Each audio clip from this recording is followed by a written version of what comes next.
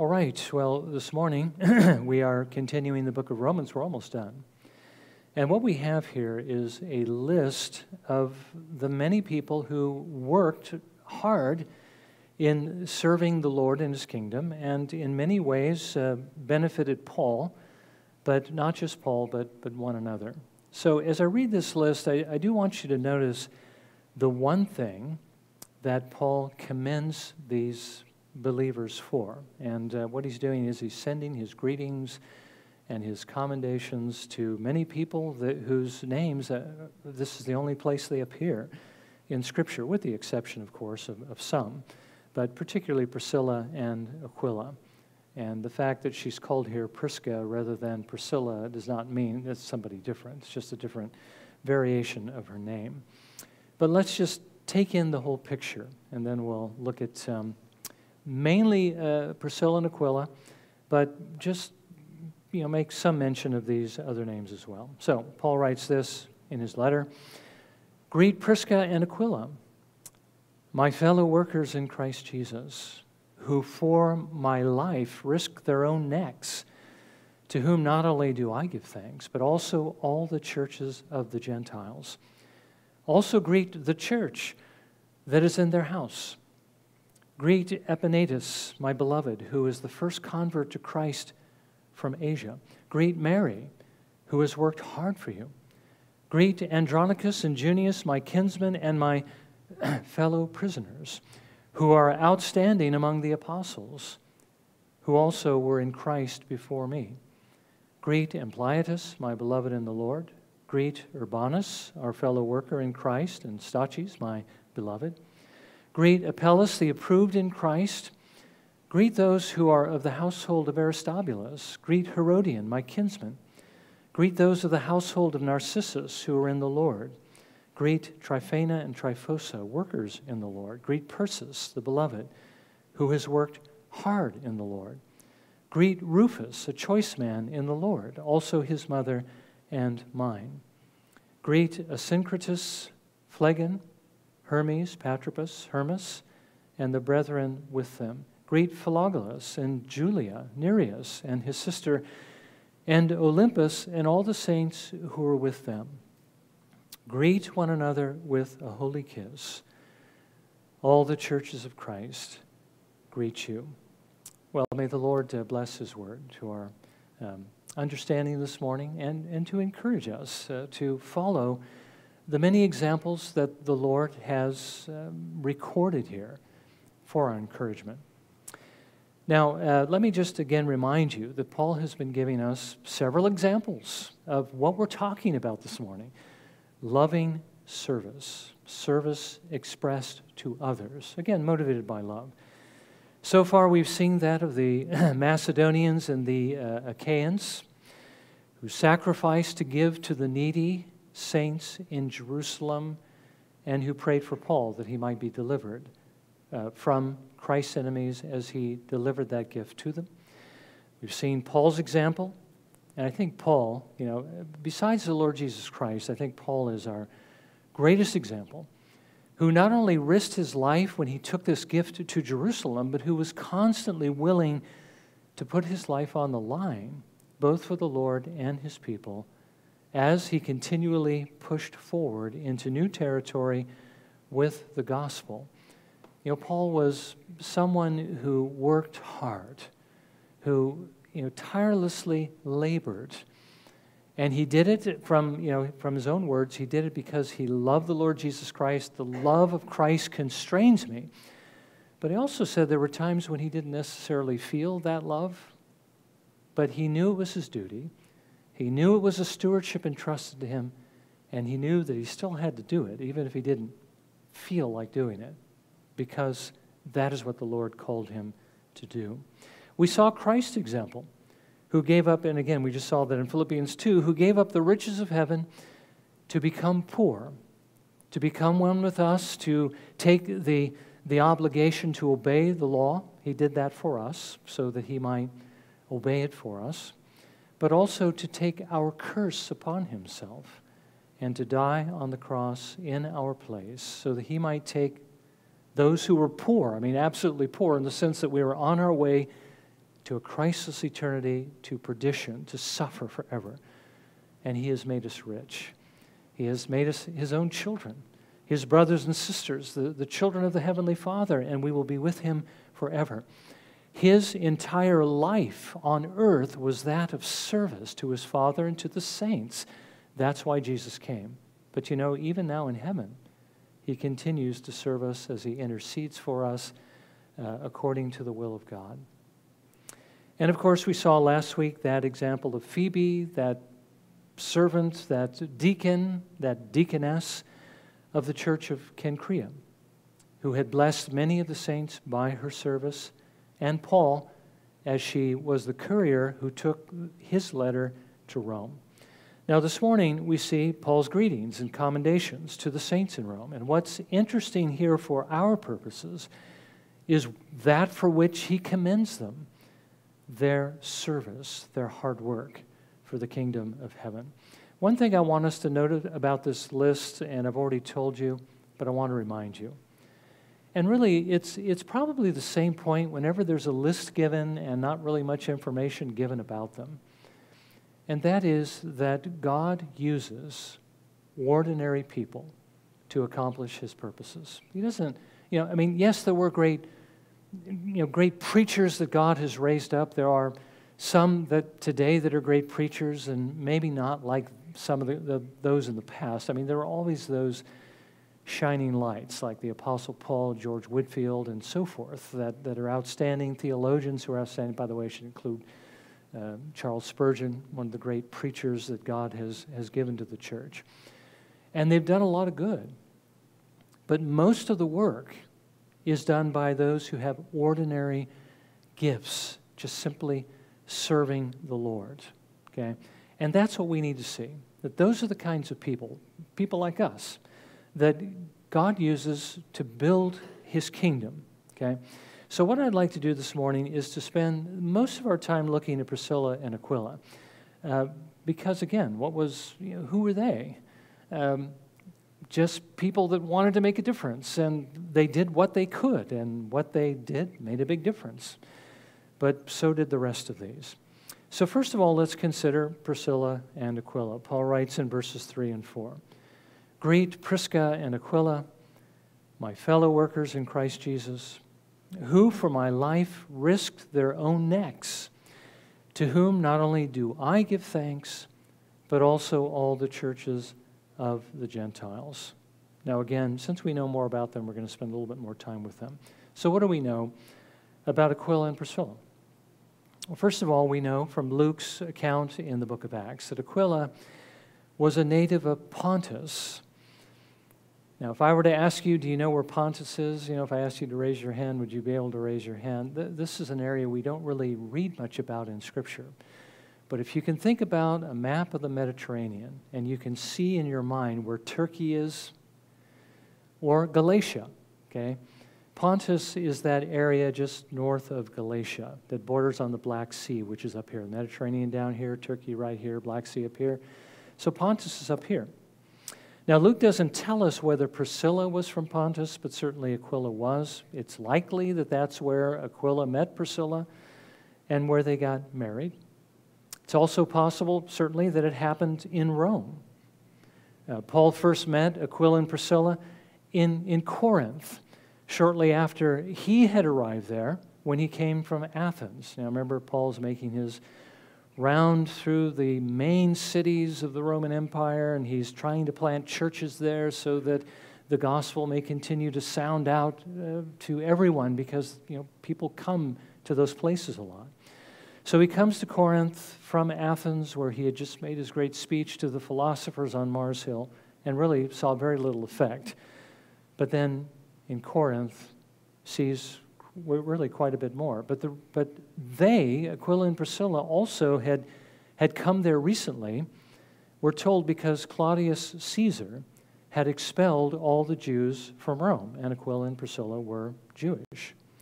Now that happened around 49 to 50 A.D., and Claudius ordered the Jews out of Rome because of the riots that were being allegedly stirred up and instituted by Chrestus, which is believed to be a reference to Christ.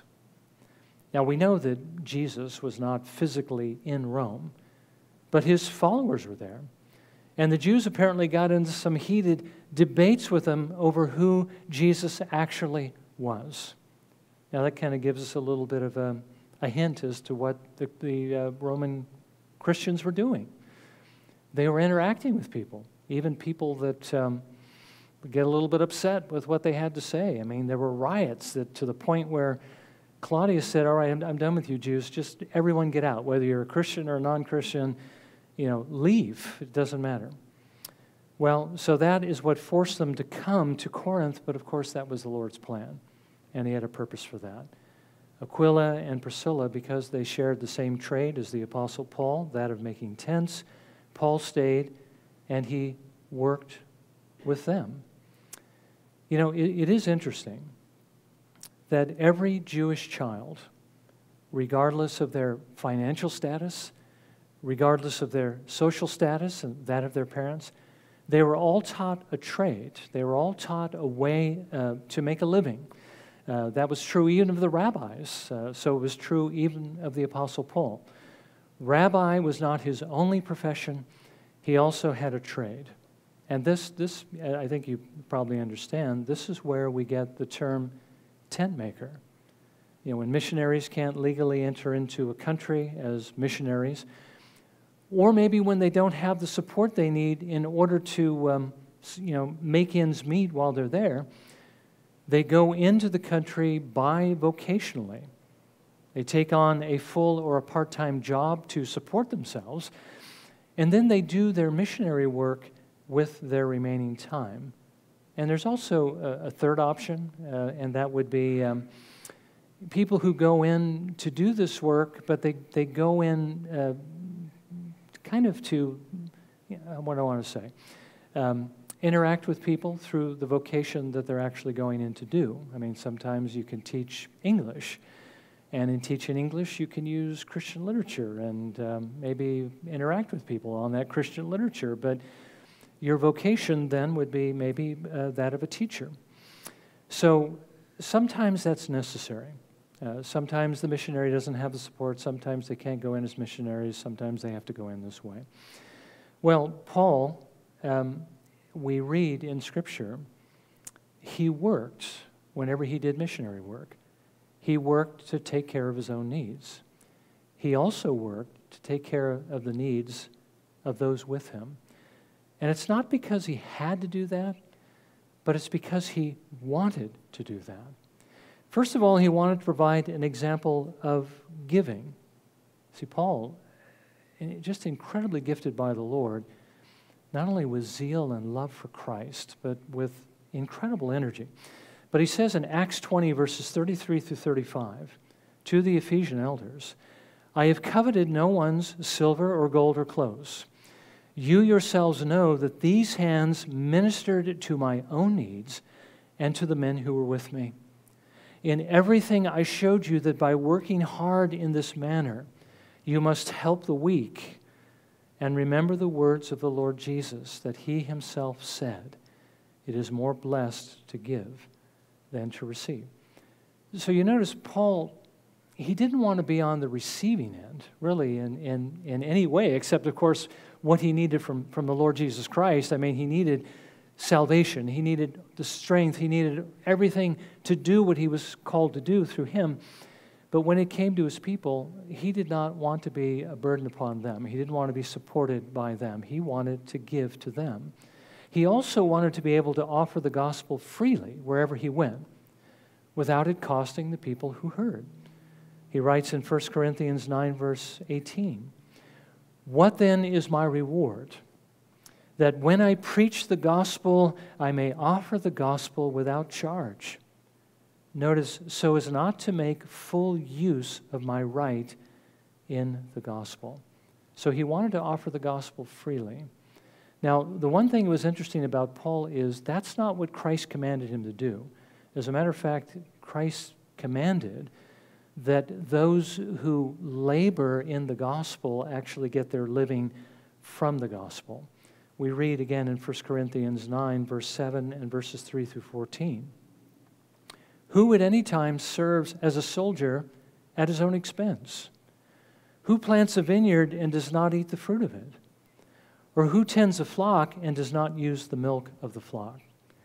Do you not know that those who perform sacred services eat of the food of the temple, and those who attend regularly to the altar have their share from the altar?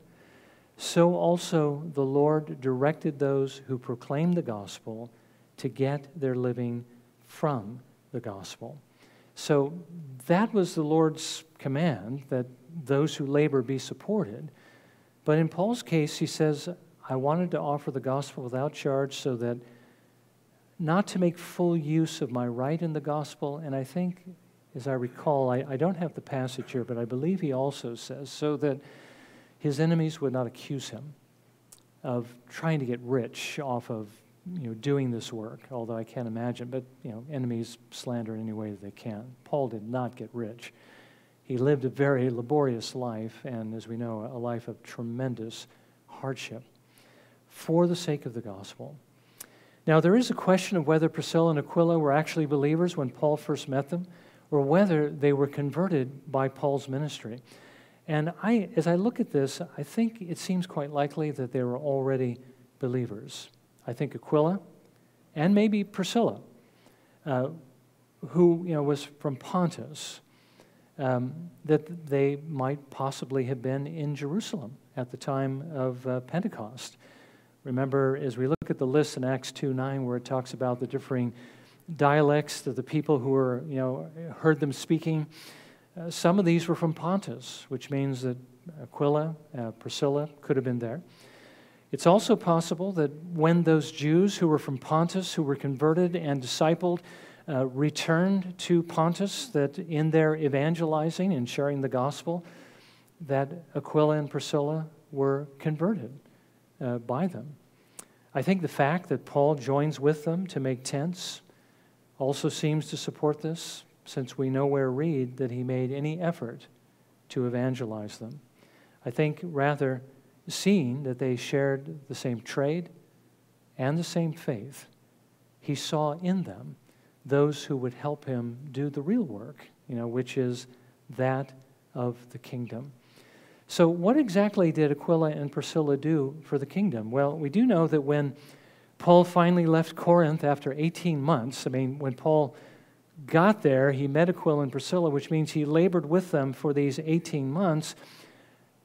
Aquila and Priscilla continued with Paul when he left, and they traveled with him to Ephesus, and they remained there. We read in Acts 18, verses 18 through 19. Paul put out to sea for Syria, and with him were Priscilla and Aquila. In Cenchrea, he had his hair cut, for he was keeping a vow. They came to Ephesus, and he left them there, while Paul continued on to Syria. So what did Aquila and Priscilla do while they were in Ephesus? Well, they opened their house to serve the church, for one thing. But it was also here that Apollos came and preached, remember. And when they heard him, they understood this is a great preacher, a great man of God, but he's lacking something. He doesn't seem to understand the full picture. He only knew about Christ through the preaching of John the Baptist. And so we read that they took him aside and explained to him the way of God more accurately.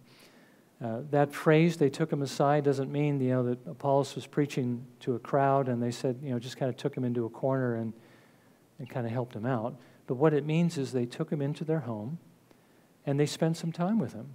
Okay? And there they shared with him everything they understood from their time with the Apostle Paul about the Lord Jesus Christ. They discipled him. They equipped him. They helped him, again, understand the full picture so that being fortified with that knowledge, he went across to Corinth, where they had just come from, and there he helped the disciples and powerfully refuted the Jews, proving that Jesus was the Christ. Now here, again, another example. Aquila and Priscilla, we don't read that they were great communicators, that Aquila was a great preacher or evangelist, but we do read that they helped somebody who was. You ever think about the person the Lord used to lead Charles Spurgeon to himself. Somebody who was supplying the pulpit on that particular occasion because the heavy snow, I guess it was, didn't allow him to get there. Somebody had to fill in at the last minute. He's struggling to be able to get a message out, and as he's struggling, Spurgeon didn't go to the church that he was going to go to. He ends up diverting to this place. Here's this man preach, and the Lord speaks to him through those words, and he's converted. And we know the rest is history. He was prodigious in the amount that he was able to produce, how he worked hard for the Lord. And Spurgeon said that even though he destroyed his constitution, his physical health by laboring for Christ, he said, if I had 100 constitutions to destroy for him, I would do it. Okay, so that was his goal. That was his purpose in life. But again, how did Spurgeon come to know Christ? Through this lowly servant of the Lord Jesus, an ordinary servant of the Lord Jesus, and Aquila and Priscilla pretty much did the same, but they equipped somebody who could do more, and so they would, through their labors, enter into his labors and share in his reward. We may not have great gifts, we may not be able to do a lot, but if we do what we can, we don't know exactly how the Lord might use that. Well, as I've said, while they were in Ephesus, they also opened their home to the church for worship. Paul writes in 1 Corinthians 16, verse 19, the churches of Asia greet you. Aquila and Prisca greet you heartily in the Lord with the church that is in their house. So they not only opened their house to Apollos, but they also opened it to the church. We see they were very hospitable. And when Paul wrote this letter to the Romans, we see that they were now in Rome, where they again opened their house to the church. Paul writes in Romans 16, verse 5, greet the church that is in their house. So again, just trying to be useful, just trying to use what they had to serve the Lord. So then they later returned to Ephesus, where when Paul is writing to Timothy in what's considered to be his last letter before he is executed in his second Roman imprisonment, he says to Timothy, greet Aquila and Priscilla. Paul also says in our text that they risk their lives for him. They risk their necks, which means they put their life on the line. Back in those days, execution by beheading was not uncommon. When you risk your neck, that means you risk being beheaded. Okay. Well, they risked their lives in their service for Paul. Now, we don't know exactly when that happened. It could have been when they were with him in Corinth and that insurrection took place when the Jews dragged Paul before the judgment seat of Gallio. It might be that Aquila and Priscilla were also in danger at that time, or maybe at Ephesus. They were also there with him when Demetrius stirred up the craftsmen against Paul, because he was preaching against idolatry, and remember how that affected the business of the craftsmen. They couldn't sell their idols because Paul was converting too many people to Christianity. Or it could have been in some other situation that Luke doesn't tell us about, but they risked their lives for the gospel. So it's no wonder when we consider all of these things that Paul calls them his fellow workers in Christ, because he wasn't the only one who benefited from their service, but he tells us all the Gentile churches also benefited. I'm sure that's probably a bit of hyperbole. We do know that Corinth was blessed, Ephesus was blessed, Rome was blessed because they were there. They opened up their home. Maybe he's thinking about Apollos' ministry there, or how people were affected in these different metropolitan centers, how they helped promote that work, and so through that became a blessing to all the Gentile churches. Now, I'm sure that Aquila and Priscilla didn't set out necessarily to have this kind of an impact. They just simply wanted to honor the Lord who saved them, and to return the love that he had shown them by loving his people and by doing what they could to promote his work. And again, really, that's all the Lord calls us to do, is to do what we can to promote his work. Now, I want to close by taking a brief look at some of these other names very briefly. Paul writes Greek, and listen, as we read these, again, note what it is that Paul commends them for. Paul writes, greet Mary, who has worked hard for you. You know, the only thing we know about Mary is she was a hard worker. Greet Andronicus and Junius. Paul calls them kinsmen, not likely because they were directly related to him, by his immediate family, but that they were Jewish believers. And they were imprisoned also, fellow prisoners, because of the gospel. And this may be why they were well known to the apostles. So they are also risking their necks for Christ. Greet Urbanus, our fellow worker in Christ. Apelles, the approved in Christ. Approved means to be tested and to be found genuine. Tryphena and Tryphosa, workers in the Lord. Persis, the beloved, who has worked hard in the Lord. Rufus, a choice man in the Lord, also his mother and mine. By the way, just as an interesting historic note, Rufus is the son of Simon, the Simon who carried Jesus' cross. We believe from the scriptural account that Simon, who may have been enlisted at that time, he may not have been a disciple. He eventually did become a disciple of Christ. Excuse me, at some point, he shared his faith with his son Rufus, and Rufus followed in the footsteps of his father in serving the Lord Jesus Christ. Now, when Paul calls Rufus' mother his mother, he doesn't mean that Rufus is his brother in a physical sense, but he's probably practicing what he also told Timothy that he should do in 1 Timothy 5, verses 1 and 2. Do not sharply rebuke an older man, but rather appeal to him as a father, to the younger men as brothers, the older women as mothers, and the younger women as sisters in all purity. So if she's a mother, she's in the Lord, she's Paul's mother. If she's a younger woman, that's my sister. Older man, that's my father. Younger man, that's my brother. This is the body of Christ. Okay, so again, Paul is reflecting on that familial relationship we have with one another. But again, let's notice what he commends them for, their hard work. He then closes the section with a few honorable mentions and a blanket greeting to cover the rest. Greet Asyncritus, Phlegon, Hermes, Patrobas, Hermas, and the brethren with them. Greet Philologus and Julia, Nereus and his sister, and Olympus, and all the saints who are with them. Greet one another with a holy kiss. All the churches of Christ greet you. Paul tells Titus that Jesus gave himself for us, that he might redeem us from every lawless deed and purify for himself a people for his own possession, zealous for good deeds. Titus 2:14. He wrote to the Ephesians, for we are his workmanship, created in Christ Jesus for good works, which God prepared beforehand, that we should walk in them.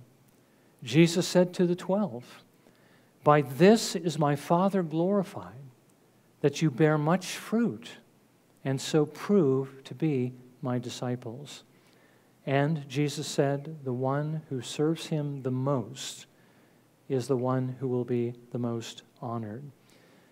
Whoever wishes to become great among you shall be your servant, and whoever wishes to be first among you shall be your slave, just as the Son of Man did not come to be served, but to serve and to give his life a ransom for many. So let's be encouraged by Christ's example. Let's be encouraged by the examples given to us by the Apostle Paul in this letter to do what the Lord has made us and saved us to do, to serve him. Okay, to serve him in our worship, to serve him in our prayers, to serve him in our giving, to serve him in our sharing of the gospel with others. And let's also be encouraged from this to serve each other in ministering our gifts, encouraging one another, helping, praying for one another, giving to meet each other's needs, and showing hospitality. remembering what the author to the Hebrews writes, and I'll close with this passage in Hebrews 6, verses 10 through 12. For God is not unjust so as to forget your work and the love which you have shown toward his name in having ministered and in still ministering to the saints. And we desire that each one of you show the same diligence so as to realize the full assurance of hope until the end, that you may not be sluggish, but imitators of those who through faith and patience inherit the promises. Well, may the Lord help us to take all these things into account as we set our hearts to serve him. Let's bow for a moment of prayer, shall we?